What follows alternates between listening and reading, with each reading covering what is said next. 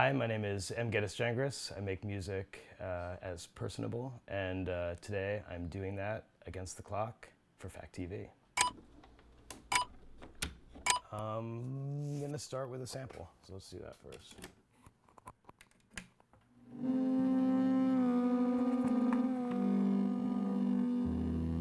And let's play the sample rhythmically.